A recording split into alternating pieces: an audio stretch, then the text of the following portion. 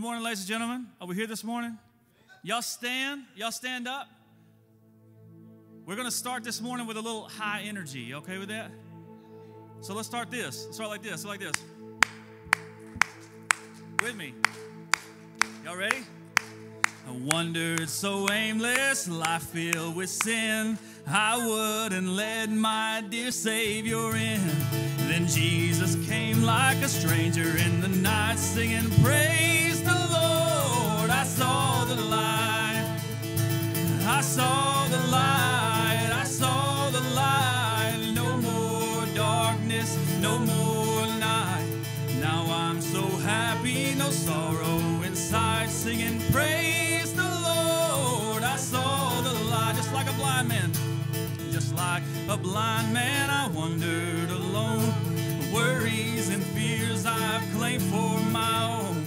Then like a blind man who God gave back his sight, singing, praise the Lord. I saw the light. I saw the light. I saw the light. No more darkness, no more night. So happy, no sorrow inside, singing, praise the Lord. I saw the light. Sing some bright morning. Some bright morning when this life is o'er, I'll fly away to that home on God's celestial shore. I'll fly away. Oh, I'll fly away. Oh, glory, I'll fly away. When I die, hallelujah, by and by, I'll fly away. Just a few more weary days and then I'll fly away to a land where joys will never end. I'll fly away. Oh, I'll fly away. Oh, glory, I'll fly away. When I die, hallelujah, by and by, I'll fly away. Sing this when I wake up. When I wake up in the land of glory, with the saints I will tell my story. There will be one name that I'll proclaim. Sing when I wake up. When I wake up in the land of glory, with the saints I will tell my story. There will be one name that I'll proclaim. Sing, there will be one name. There will be one name that I'll proclaim. When death takes me down and I breathe here no more, his anthem will sound on that eternal shore, and join with the angels in heaven on high, singing, praise the Lord, he is the light.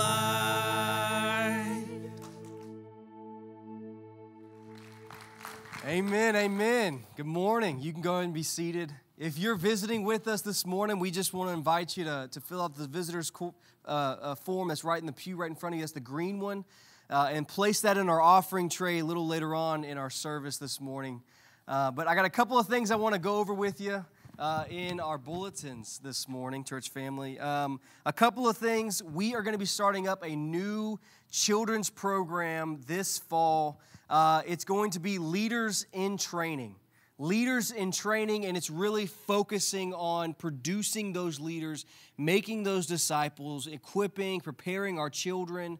It's going to still be a good, fun time for them, really getting them into God's Word. And so we're excited about that. It's going to be Leaders in Training, but then for our small kids, it's going to be Nehemiah kids. And Christy is excited about this. She's really been putting a lot of her time and energy into it. So please, church family, if you're a parent with this, she's going to have an orientation just to lay out everything for you about this on July 19th at 5 p.m. She's just going to have a quick orientation, walk you through it, go over why she has made these kinds of changes, and I promise that you're going to walk away really believing in this program. So please come to that just to encourage and love on Christy and just push forward this next part of our children's ministry. But with that, we also have our marriage retreat going on and our beach retreat going on. Those signups are still moving forward. If you have a child that would like to go to beach retreat, make sure to sign them up because, like I said before, we only have a limited amount of spots for children and adults. Children and adults, we're going to try and take 20 if we can. If we have to take more, we will, but there may be a waiting list if we don't get everyone signed up. So please make sure to sign up as soon as you can. It's $100, $50 deposit. If your child worked at the fish fry, though, their $50 deposit is taken care of. You only owe the $50 after that. So please make sure to get those signed up, and also for our couples, our marriage retreat signups as well, so we can get those things planned forward. I'm excited to have each and every one of you here this morning, church family. We're about to go into more of our worship time. And before we do that, I would just ask if you could just bow your heads and pray with me. Dear Lord God, I just thank you for who you are this morning, Lord. I just pray, God, that in the light of everything that's going on in our world, Lord, we know that you are still God. That, Lord God, that you are still taking care of us. That, Lord God, that you still have a plan and a purpose because you are a faithful, faithful God. I just pray, Lord, that you would just help us to set aside everything this morning, Lord, and just praise you, worship you for who you are this morning, for your faithfulness, Lord. Help us, God, to lay down our lives. For it's in Jesus' name. Amen. Y'all stand and sing. Great are you, Lord. You give life. You give life. You are love. You bring light to the darkness. You give hope. You restore every heart that is broken.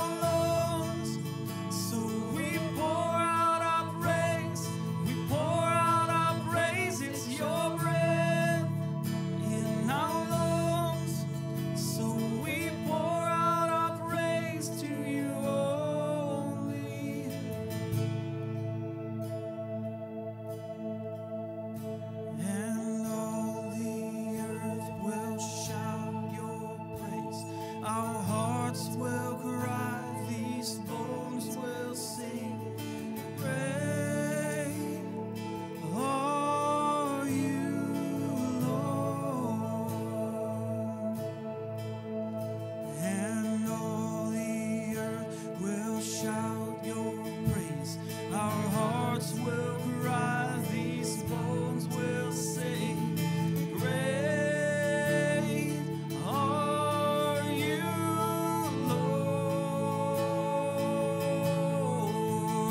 and all the earth will shout your praise.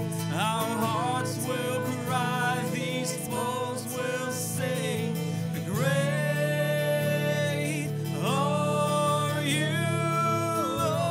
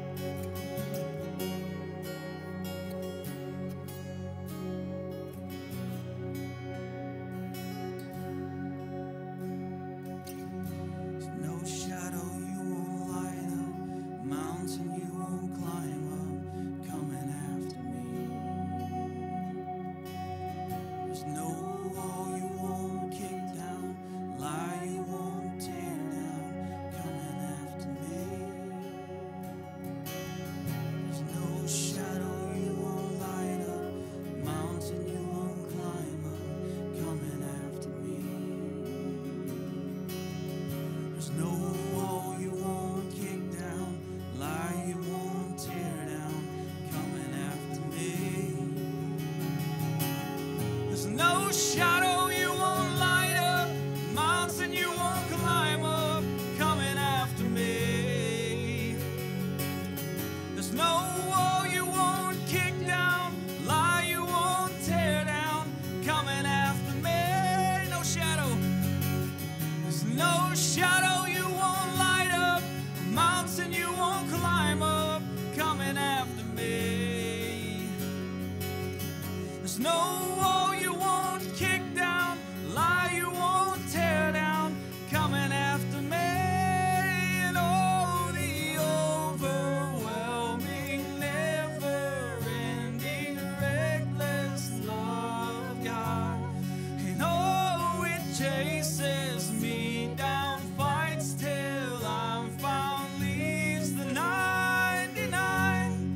And I couldn't earn it, I don't deserve it, still you give yourself away.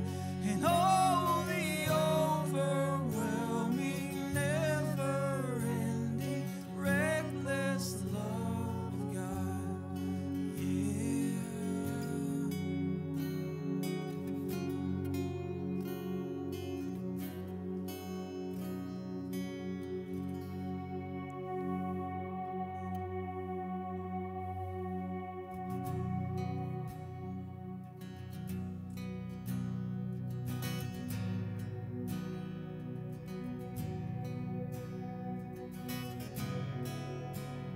Listen, I'm a friend of God.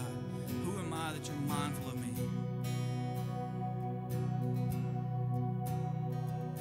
Who am I that you are mindful of me? That you hear me when I call. Is it true that you are thinking of me? How you love me? It's amazing. I am a friend of God. I am a friend of God. I am a friend of God. He calls me friend. Say that again. I'm a friend of God. I am a friend of God. I am a friend of God. I am a friend of God. He calls me friend. Who am I? Who am I that you are mindful of me? That you hear me when I call. Is it true that you are thinking of me? That you love me? It's amazing. I'm a friend. I am a friend of God. I am a friend of God. I am a friend of God. He calls me friend. I am a friend of God. I am a friend of God. I am a friend of God. He calls me friend. Sing God Almighty. God Almighty, Lord of glory, you have called me friend. Sing God Almighty. God Almighty, Lord of glory, you have called me friend. One more time, God Almighty. God Almighty, Lord of glory, you have called me friend. I'm a friend of God. I am a friend of God. I am a friend of God. I am a friend of God. He calls me friend.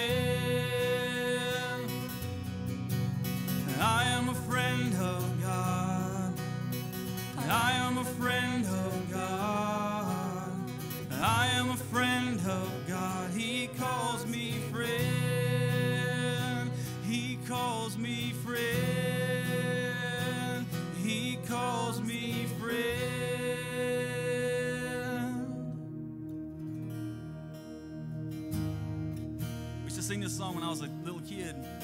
My teacher taught us the first verse of this as a third grader, and it stuck with me, but there's a fourth verse that just applies to us so heavily right now. So sing, "My country 'tis of thee."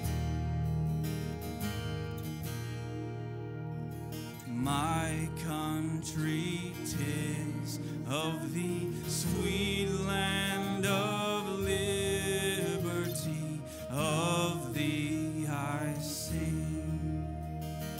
Land where my fathers died, land of the pilgrim's pride, from every mountainside, let freedom ring. Our fathers, God, to thee, author of liberty, to thee we sing. Long may our land be bright with freedom's holy light. Protect us by thy might, great God our King. Sing, long may our land be bright.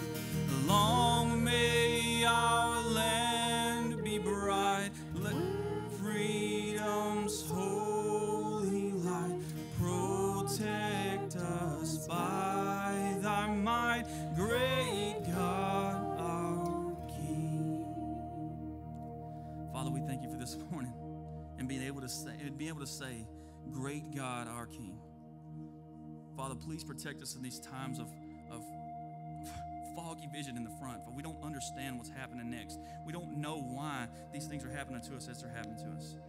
Father, we ask that your name be known in them. We ask that you show us how to love, like you told us how to love through Paul, Father. That we hope all things, that we believe all things, that we endure all things, Father. And that your name is known in our lives. Cast us aside so that when people look at us, they only can see you. And they are confronted with you when they speak to us, Father. We ask that our words sound like your words this morning. We ask that our hearts are tuned to your heart. And in the message that you bless it like you never have before. In Jesus' name we pray. Amen.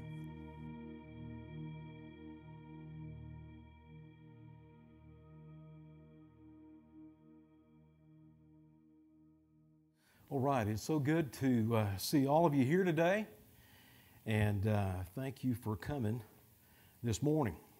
And welcome everybody by way of Facebook. Hopefully you were there looking at us this morning. Hopefully we're looking at you, so it's a good thing. If you have your Bibles, I want you to take a look at two scriptures, one in the Old Testament, the other in the New Testament. So let's stand as we look at 2 Chronicles 7:14 and then 1 Peter chapter 4, verse 17. 2 Chronicles chapter 7, verse 14. And it's one that you guys know. I preached on this before, but you know what? This is going to be very, I think, meaningful for a day like today that we're living in. Let me give you a little bit of background. God has given the people of Israel an option. You're going to be taken over by an adversary. You're going to be taken overrun by another outside country. But there's a way around that. Here's the way around it. If my people who are called by my name will humble themselves and pray, seek my face and turn from their wicked ways, then I will hear from heaven and will forgive their sin and heal their land. As we take a look over at 1 Peter chapter 4, verse 17, he is addressing the church issues. And he says in verse 17, the Apostle Peter says, "For the time has come for judgment to begin at the house of God. And if it begins with us first, what will be the end of those who do not obey the gospel of God?" Father God, thank you, Lord God, for this time of worship that we've had. Thank you, Lord, that our focus is upon the help that this land and the help that we need, and that is from you, the throne of God. Unless help comes from you, God, we're hopelessly lost. unless the help comes from heaven, Lord God, our land will never be healed. Dear God, have mercy on us. In Jesus' name we pray. Amen. Please be seated. Well, if you're a parent in this place, then you have done exactly what I have done and my wife has done over the years.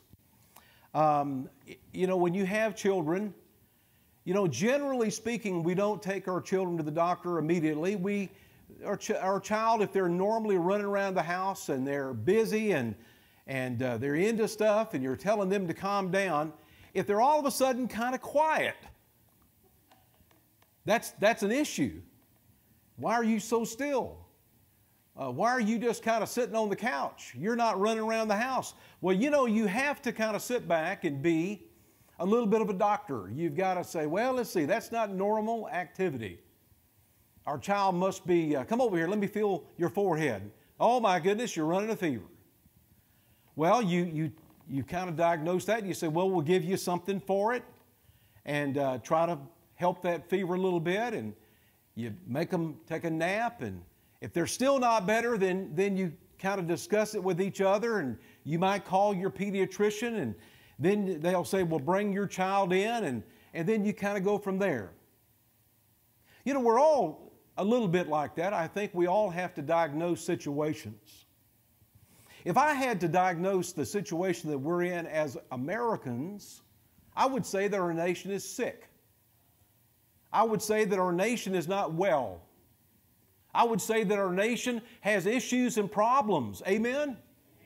And I would say that America needs a healing from Almighty God. If America is sick, then America needs a healing. The place that we've got to start, though, and if we're going to have a healing of our nation, and what does that look like? What does it look like that we have a healing? Well, one of the things that I think it will look like is there will be unity. And another place that I think that will look like is that we will turn from our wicked ways. And another way that it will look like that is there will be a spirit of love, and there will be a spirit of trying to be better, and not a spirit of division and a spirit of hatred and a spirit of strife and a spirit of all the stuff that's been going on. Folks, that is an indication that we're not well, but we need to be well. So where do we start? Where does the process of healing begin? Now, it'd be easy for all of us to look at the world that we live in and all of those who deny the name of Jesus, and we would say our nation is in trouble because of them. It's their fault. It's that we're sick because people are messing up spiritually and they're not right with God. And I would agree with you to a certain degree, but the Word of God says that if we're going to have a spiritual renewal, if God's going to come to our rescue, then it's going to have to start with God's people. God's people. And so that gets to be very, very convicting on all of us. I mean, we're looking at it, we're seeing all the mess going on, we're saying, well, all right, what about that? Well, God says, well, what about you? Let's start with you, Robert. Let's start with you, community. Let's start with you, Church of the Lord Jesus Christ. Where are you? We talked last week that we have spiritual passivity. Now, what I meant by that is that we're not willing to be aggressive and we're not willing to handle certain situations. And so I don't believe in passivity. I don't believe in passivity, spiritual passivity, or passivity as far as defense of our country or defense of our nation. And if you say, well, preacher, what do you mean by that? It means if somebody breaks in my house, I'm going to defend my family. Please say amen. Let me try that again. If somebody's going to break in my house, I'm going to defend my family. Will you defend yours? Then you're not passive. You're not passive. So the idea is if the offense is that people are trying to tear down the structure of our nation and the structure of our church and trying to tear down everything that is right and good, then the only way we can do that is we oppose that. That means you're not spiritually passive. But here's the problem. The church is spiritually AWOL. What does that mean? It means we're not involved. We're kind of lazy in our spiritual pursuit of God. There are people staying home and not attending church. Uh-oh, did I say that? There are certain reasons why people stay at home. Don't turn your TVs off. I just said that, but here's the thing. There's some people that need to stay at home. Amen? But I'm going to tell you what, if you've been staying at home before this virus took place, you're part of the problem. Amen? What about January? What about last year? Were you involved in church? Listen, there's people listening right now. You haven't been involved in church in years. There's a lot of you that you said, well, I had a problem with the church way back yonder. Let me tell you something. You're either part of the problem or you're part of the solution. And I'd rather be involved in church life because let me tell you what, the institution of the church is what stands for righteousness and morals, and we have the one answer. The answer is Jesus Christ. And so the church has a responsibility to get that answer out to this lost and dying world. But here's the problem. The church, or the people of God, have always had the challenge of who we follow. Let me go back to Israel again.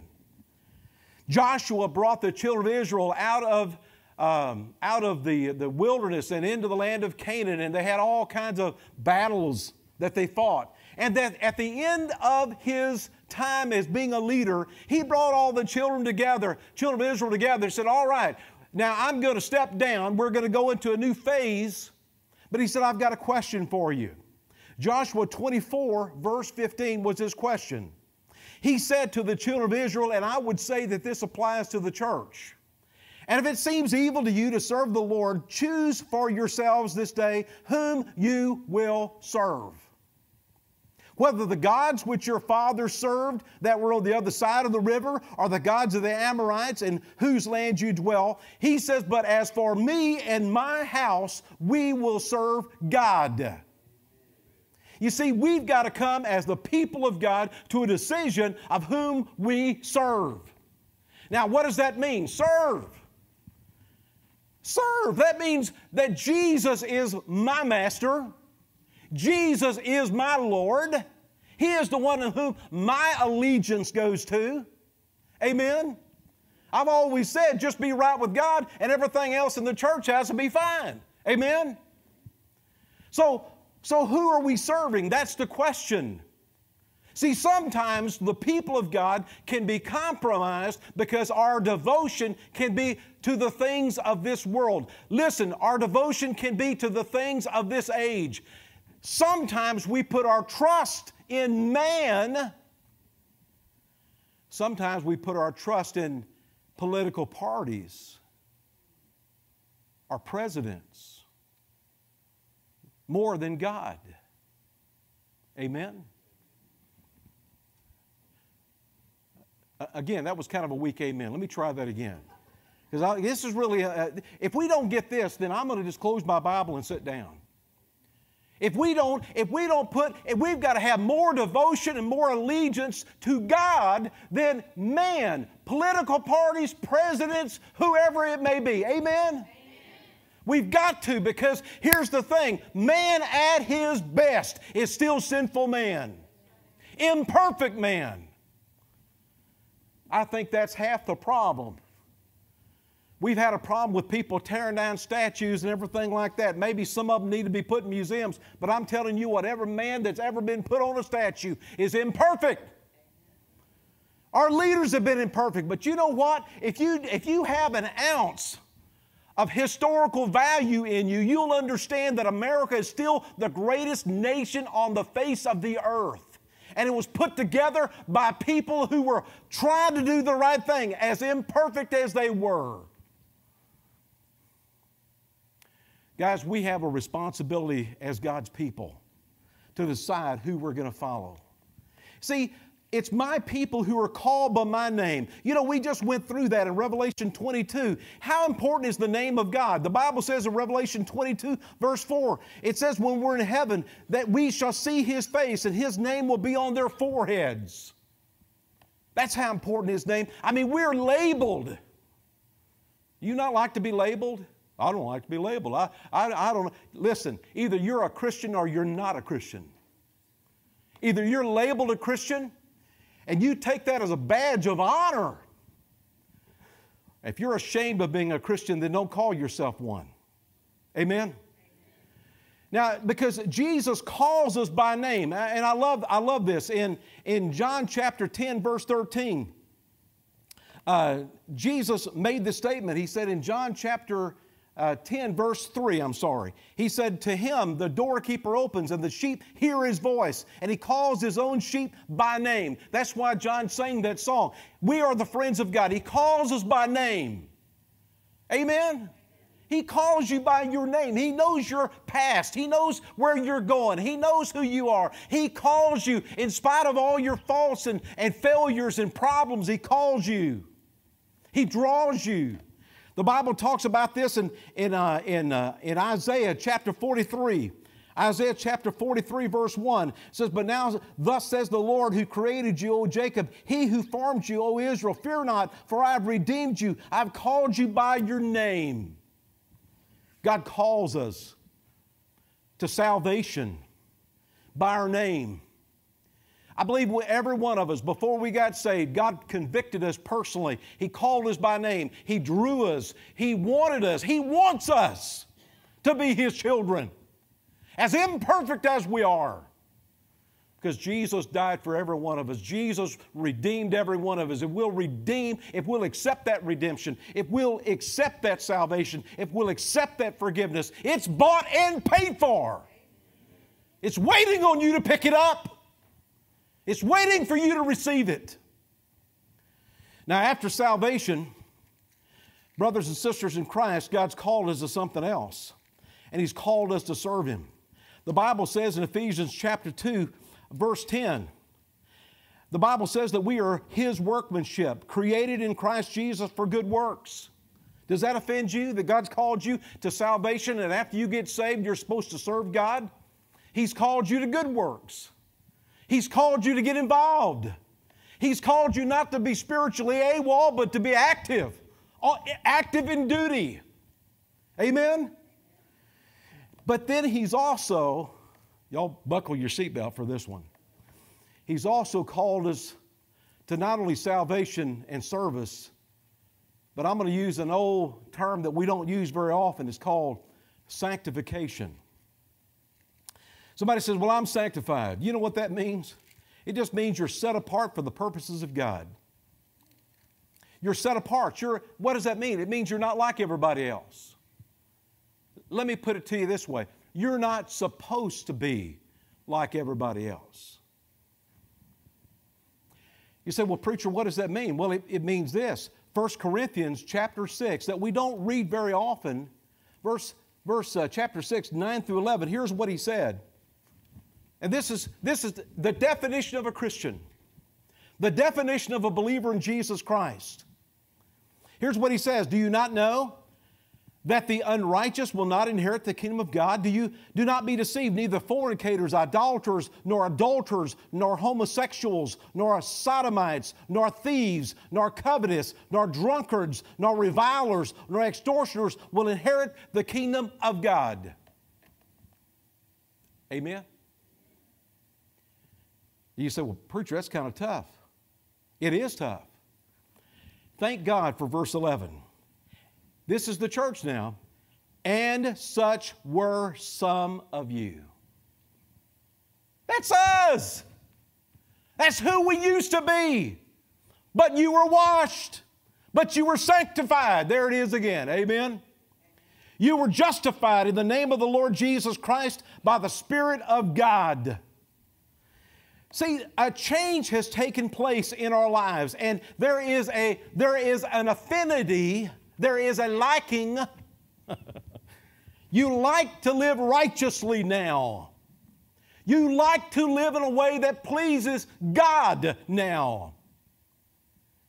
You're repulsed by stuff that displeases God, or you should be.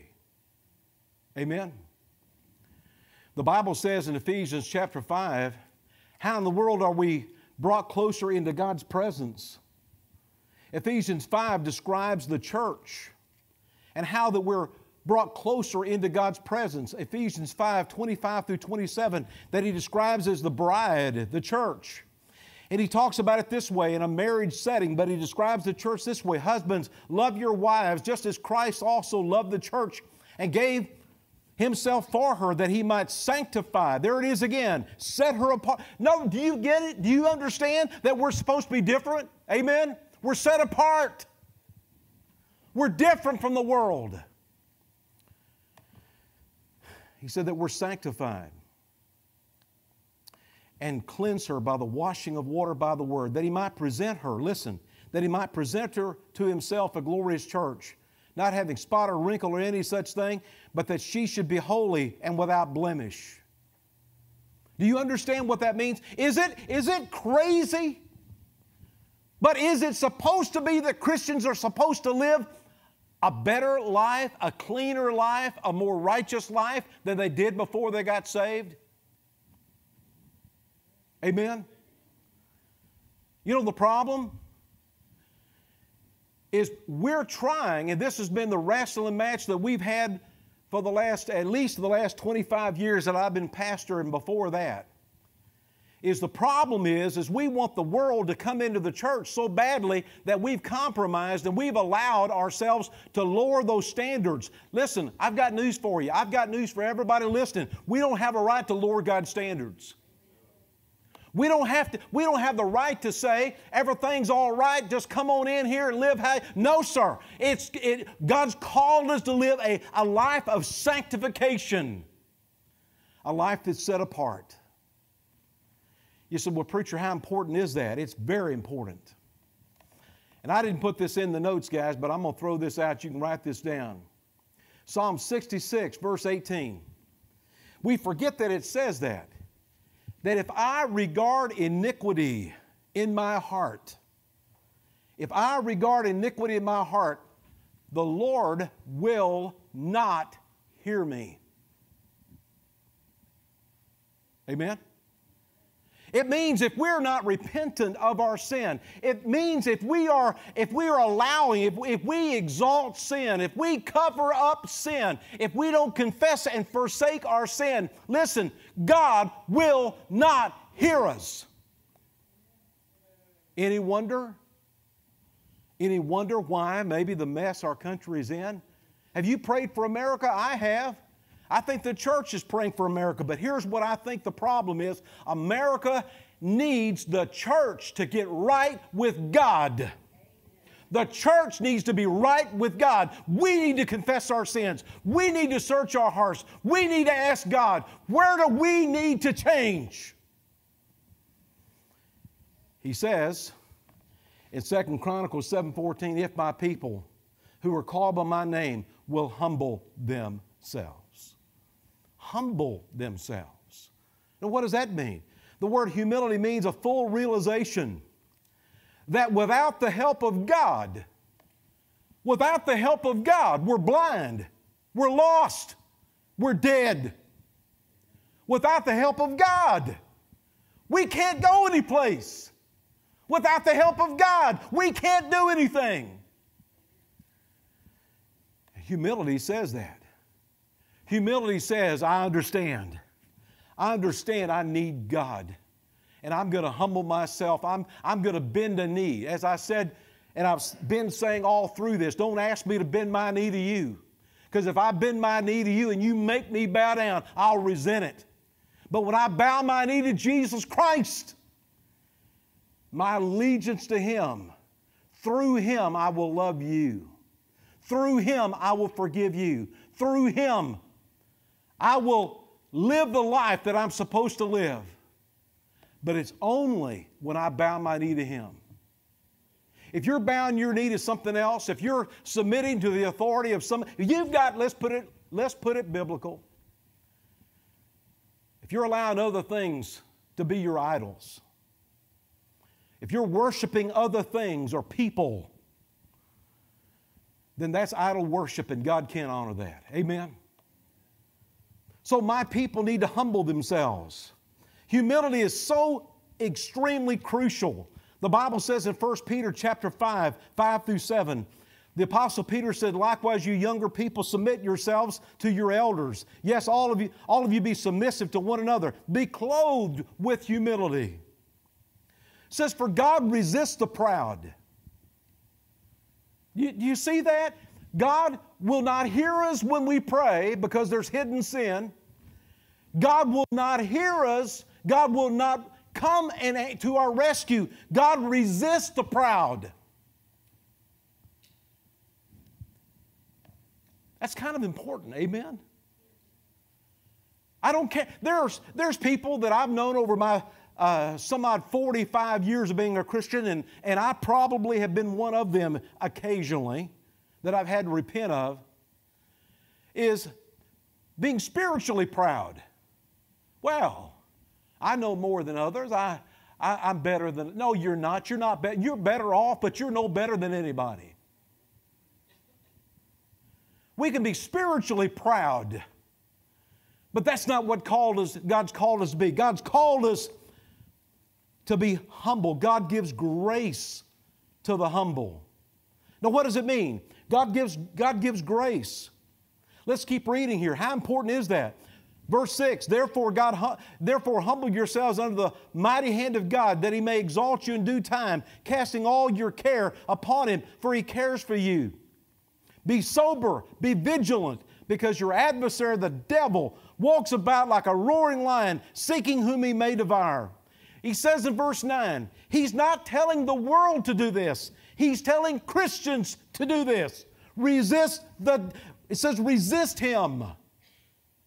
Not the world. You. Us. We resist the devil. Steadfast in the faith, knowing that the same sufferings are experienced by your brotherhood in the world. Are we resisting the enemy? I've said this before, if you struggle in your Christian life, God bless you. That's a good thing. Every one of us fight the enemy. The enemy does not want us to succeed. The enemy does not want us to be close to God. The enemy does not want us to do the things of God. The enemy tries to oppose everything the church should stand for. So we're going to have a battle. Amen. You know, for what it's worth, let me just say, I think one of the reasons why everybody wants to tear down statues in Washington, I've never been there, but people that have gone to Washington tell me that on just about every one of the monuments, there's Scripture. There's Scripture written on all the monuments. Doesn't that make sense? They want to tear down the things that may resemble goodness and righteousness and God. Amen? If anybody should stand up for goodness and righteousness and holiness, it should be us. He says, humble yourselves, and He says, pray. Pray. What is prayer? Prayer is seeking the face of God, and seek my face. Seeking the face of God is seeking the pleasure of God. What pleases Him? What expression does the face of God exhibit about our lives? Is God pleased? Is He smiling? Or is He disappointed? Is He saying that you shouldn't live that way? See, praying is seeking the face of God, not your face. I tell you what, this society we live in, listen, I've said this before and I'll say it again. There's nothing wrong with being pretty and handsome, and man, we all love having haircuts, don't we? Amen, say about that. It's nice to have a haircut. Natasha, thank God for you. Nikita, I'm sorry, I should have said Nikita. I got that name wrong. Nikita, forgive me. But everybody likes a haircut. Everybody likes to look nice. But folks, maybe we're looking at ourselves too long in the mirror. Maybe it's not about us, but maybe it's looking God in the face. Amen? Maybe it's seeking God's pleasure. Maybe it's seeking Him. Seeking what pleases God and not what pleases you. Acts chapter 4, verse 23 through 31. Let me set that story behind there. The Bible says that Peter and John were arrested, and they were arrested for preaching the gospel and sharing the good news of Christ. And the Bible says, though, that the church was praying for them. Now, listen, what is prayer supposed to do? I mean, it's been so long. I mean, think about this. What does prayer do? Keep that in your mind. The Bible says that they were let go. And being let go, they went to their own companions and reported all that the chief priests and elders said to them. So when they had heard that, they raised their voices to God with one accord and said, Lord, you are God who made heaven and earth and the sea and all that is in them. And by the mouth of your servant David have said, why did the nations rage and the people plot vain things? The kings of the earth took their stand, and the rulers were gathered together against the Lord, against His Christ. For truly against your holy servant Jesus, whom you anointed, both Herod and Pontius Pilate with the Gentiles and the people of Israel were gathered together to do whatever your hand and your purpose determined before was done. Now, Lord, look upon their threats, and grant your servants that with all boldness they may speak your word by stretching out your hand to heal, and that signs and wonders may be done through the name of your holy servant Jesus. Notice the result of this prayer meeting. And when they had prayed, the place where they were assembled together was shaken, and they were all filled with the Holy Spirit, which means under the complete control of the Holy Spirit. And they spoke the word of God with boldness. Guys, you want to know the result of being right with God? The result of being right with God is that we speak the word of God with boldness. It says, seek God's face. Pray and seek God's face. And then it specifically said to the people of Israel to turn from their wicked ways.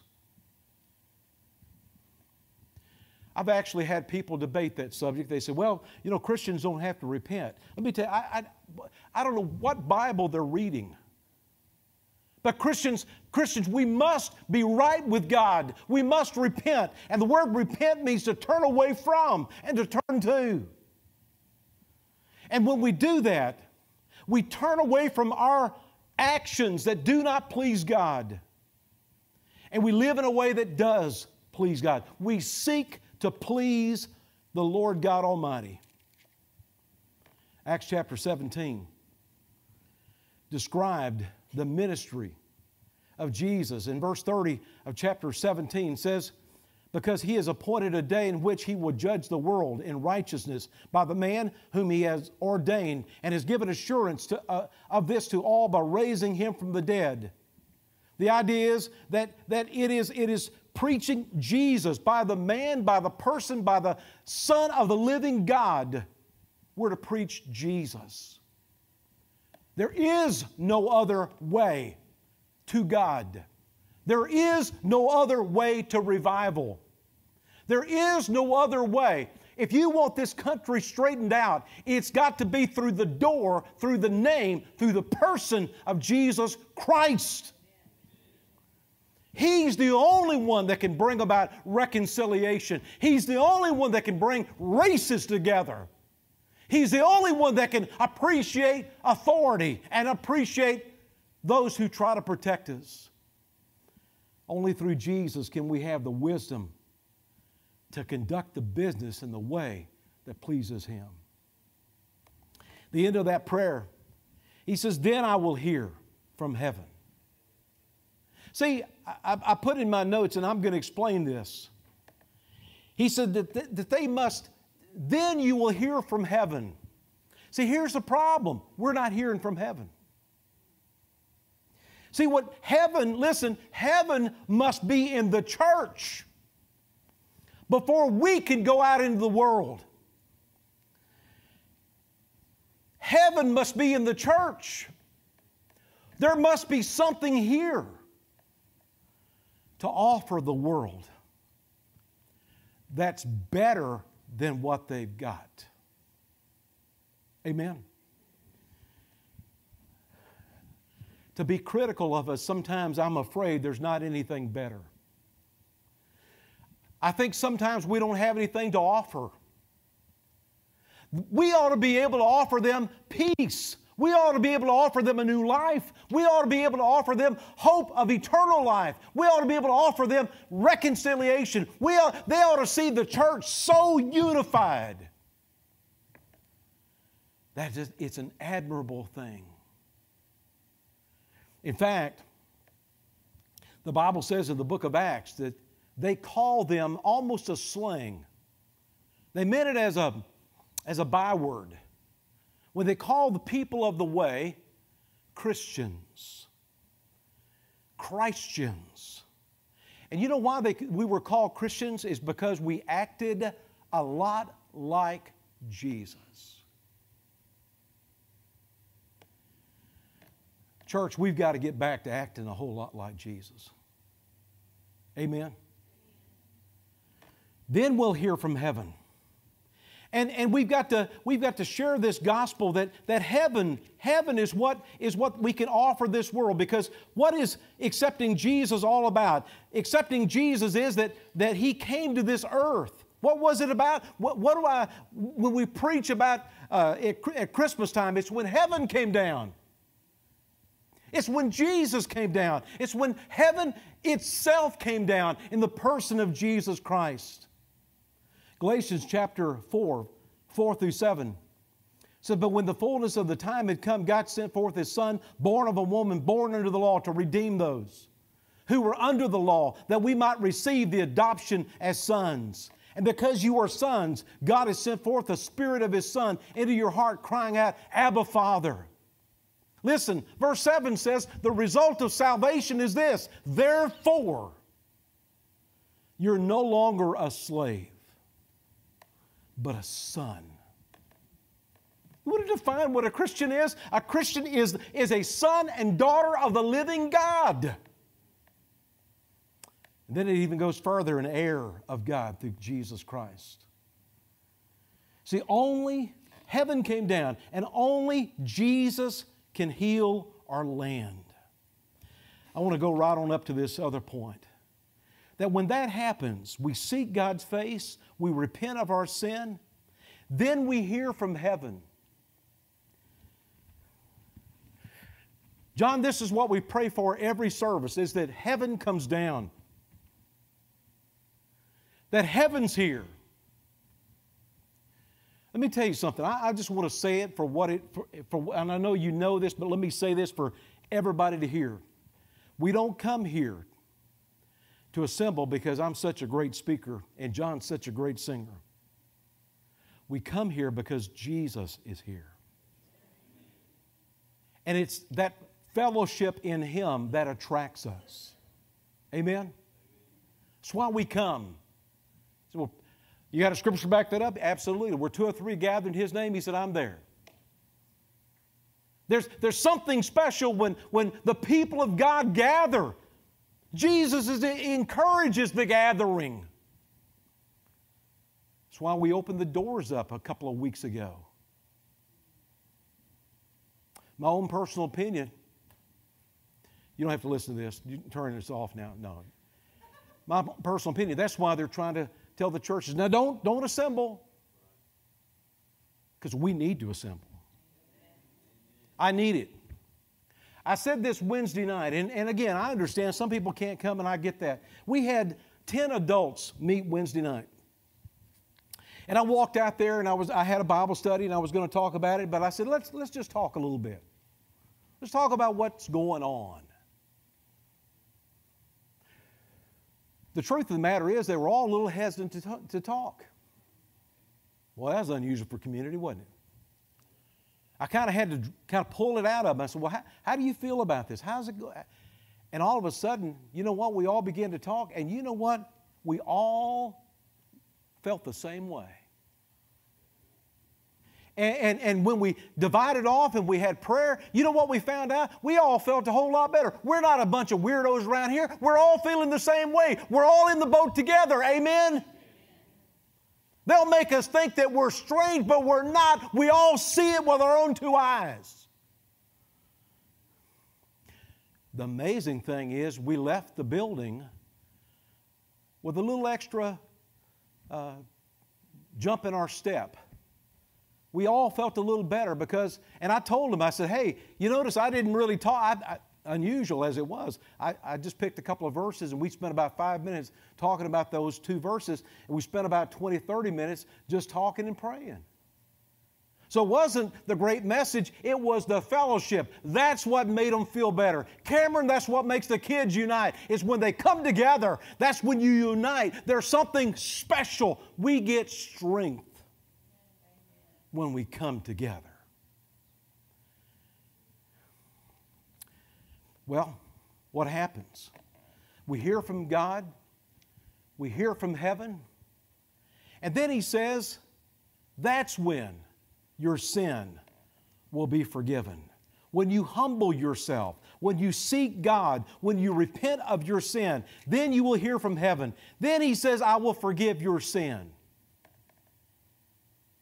See, that's kind of important. Church, I said this to them Wednesday night, and I'm going to say this to all of us here.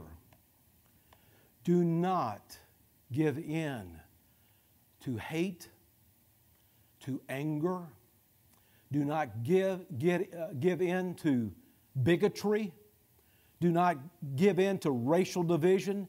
Do not give in to blaming and being angry. Let me tell you something, folks. The answer to all of that is Jesus. Jesus will restore this nation. Jesus will forgive us of our sins. Colossians 2, 13 through 14. He says, and you being dead in your trespasses and the uncircumcision of your flesh, He is made alive. Oh my goodness, man. The church, if we ever needed to be alive, it's now. It's when we seek His face and when God forgives us of our sins, and then we're alive. We're alive. The world needs to see the church is alive. Having forgiven you all your trespasses. Listen what it's possible. Listen the message.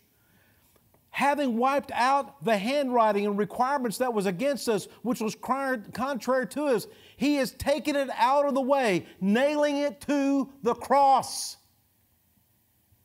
The cross. The cross is still the answer. The cross. That's why Jesus died. Jesus died so that we could be forgiven and made right with God. Listen, but when we're made right with God, we then have it possible to be right with each other. And then, you know what happens after that? Healing can then take place. First Peter again, chapter 2, verse 24. He says, talking about Jesus, who Himself bore our sins in His own body on the tree, that we, having died to sins, might live for righteousness, by whose stripes you were healed. God wants to heal us as a nation. He wants to heal us. It's going to start with the church. When we're healed, we can show them what God can do. Amen. I've often thought about it. It's such an unusual thing.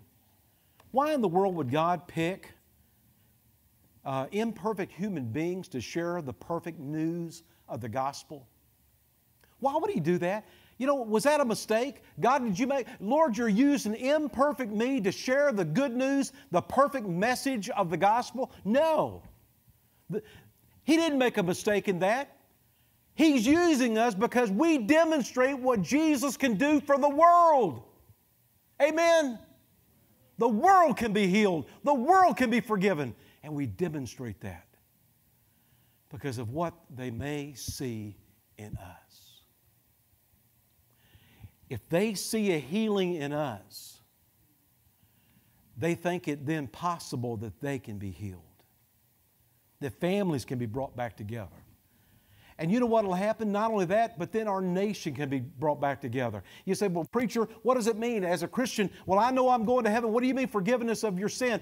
We've talked about it. 1 John 1:9. Listen, church, we need to be sure that we're in fellowship with God. We need to be sure that we're walking with God. That's vitally important. It says over in Psalms, if I regard iniquity in my heart, the Lord will not hear me. Folks, we must be right with God. The Bible says if we confess our sins, then God is faithful and just to forgive us our sins and to cleanse us from all unrighteousness. Church, let's make sure that we're right. Don't allow anger, don't allow hatred, don't allow bigotry, don't allow division, don't allow all that to gum up your spiritual life.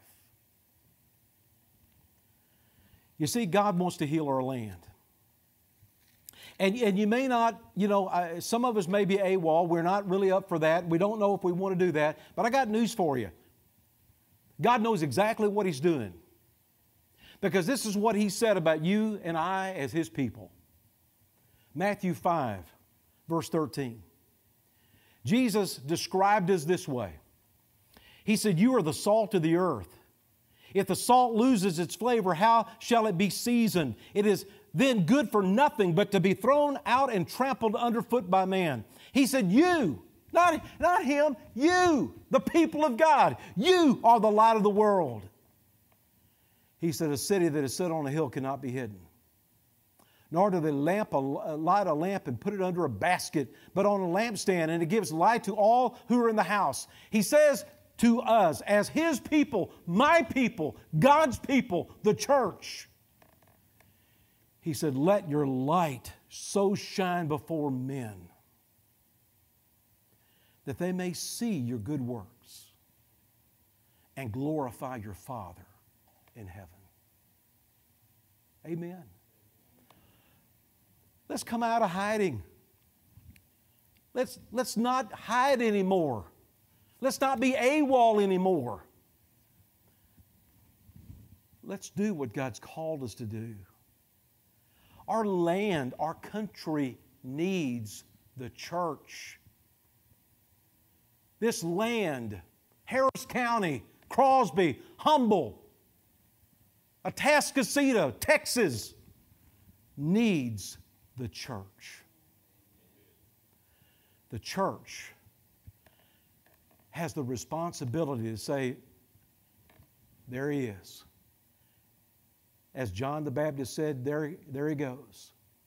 The Lamb of God who takes away the sins of the world.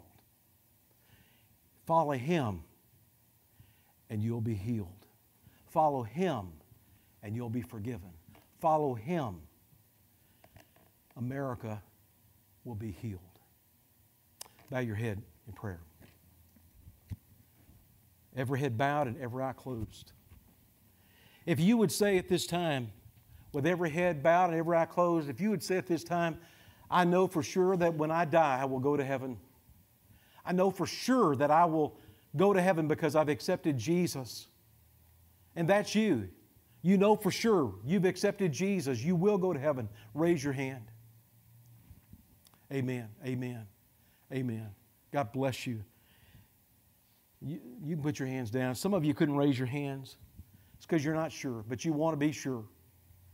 I got great news for you today, this moment, right now, wherever you are listening to this message or in this church, you can know Jesus Christ. You can have assurance that when you die, you will go to heaven. You've got to accept Jesus. I can't do it for you. Your husband, your wife, your grandfather, your whoever can't do it for you. You've got to do it personally. Jesus died for your sins, but He will give you forgiveness if you let Him. If you'll receive Jesus by faith and pray a prayer in faith that says something like this, right now, where you're seated, please say this to Jesus. Lord Jesus, I repent of my sin. Lord Jesus, I'm sorry about the way I've lived my life. Lord Jesus, forgive me for every sin I've ever committed. Lord Jesus, I know You died on the cross to save my soul. Right now, Lord Jesus, I believe that You're the Son of the living God. Lord Jesus, I ask You to come into my heart. I ask You to come into my life. I ask You to save my soul, because from this moment on, I want to live for You and follow You. Thank You, Lord Jesus, for saving my soul. Every head bowed, every eye closed. If you prayed that prayer just a minute ago and you prayed it and you meant it, would you hold your hand up? Preacher, I did pray that prayer and I meant it. God bless you. God bless you. You can put your hands down. In a moment, I'm going to have an invitation. That means where you get up out of your pew and you walk this aisle, and I want to pray for you and I want to encourage you. By you coming, you're saying, I've accepted Jesus. If you prayed and you're listening to this in a house or a hotel or wherever you may be, you hold your hand up and you thank God for the salvation that He gave you. And as soon as you possibly can, you go to a Bible-believing church, you call a pastor, you call a Christian, you call somebody and tell them what Jesus Christ has done for you. Father, thank You for what You've done this morning. God, help people to come. Help people to come. Help Christians to come. Help us all to be right with You, Almighty God, in Jesus' name, amen. As we stand together, you pray to receive Jesus. I'm waiting for you. You come right now.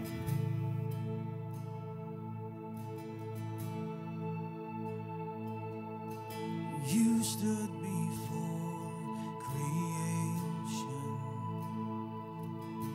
eternity in Your hand.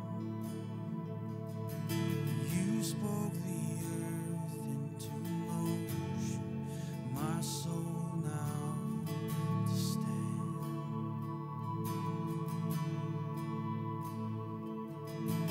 You stood before my failure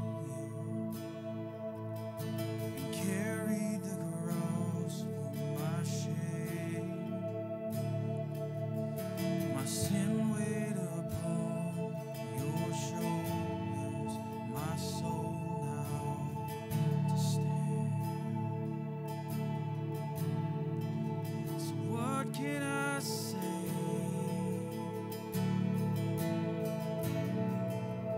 What can I do?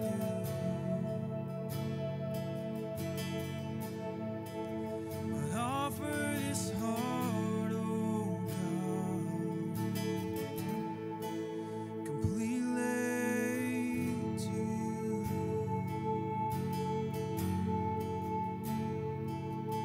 So I walk upon salvation,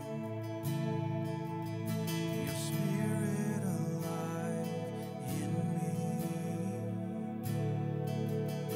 my life to declare Your promise, my soul now to stand.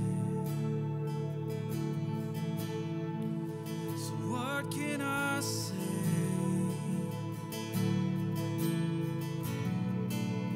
What can I do?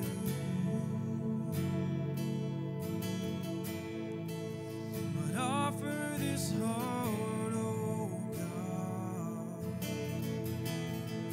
completely to You. Bow your head just for a moment. We did this a few weeks ago, and I want to do this one more time. You may not be able to come and kneel at this altar, but I'm asking the church that is here, the church of the Lord Jesus Christ. The Bible says, if my people will pray, if my people will humble themselves. Guys, I can't preach a sermon like that and not have prayer. So I'm asking you right now, if you can't come, I understand. Some of you may not be able to kneel, but those of you who can kneel and those of you that would like to come please at this altar at this time.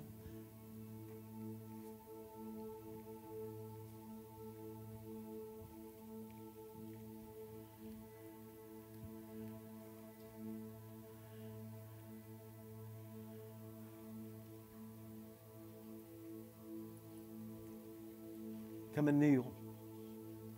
If you can't, that's okay. I understand. but maybe just kneel where you're at if you can't. Church of the Lord Jesus Christ, I want to just give you a moment to pray.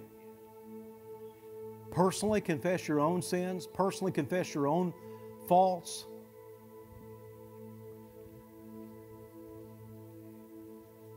Humble yourself before God.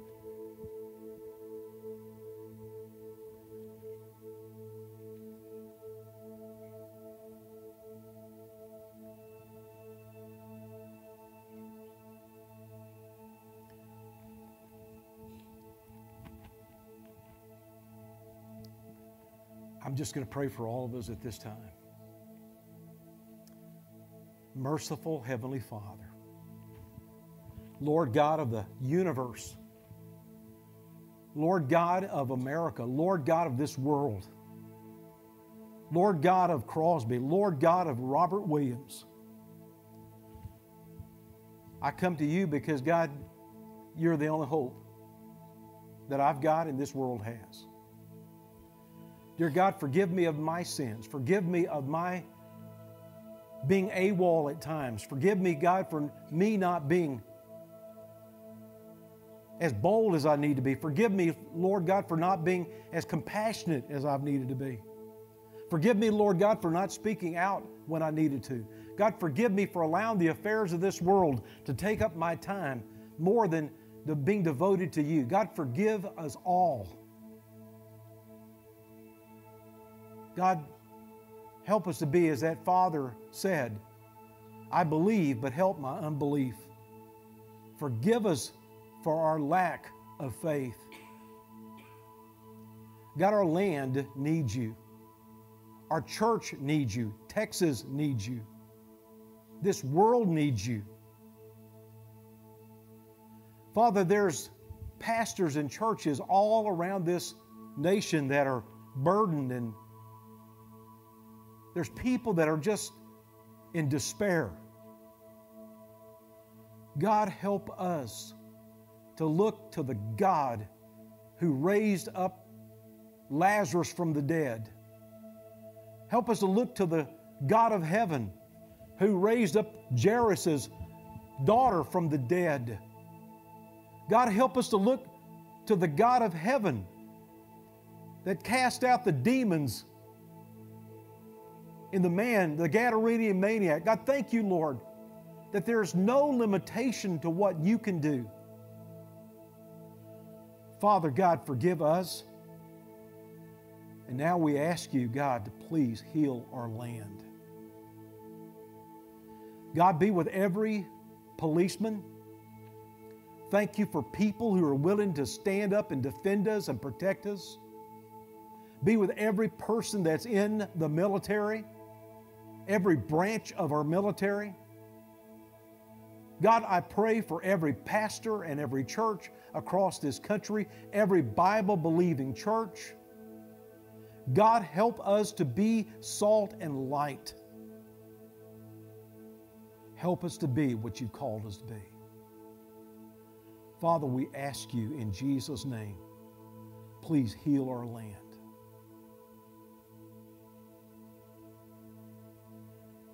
Thank you. Thank you. Thank you for doing what we cannot do. Thank you, Lord, for the work that you're doing. Every discouraged person, every discouraged individual in the sound of my voice, may they know that Jesus loves them. May they know that Jesus can give them a new life.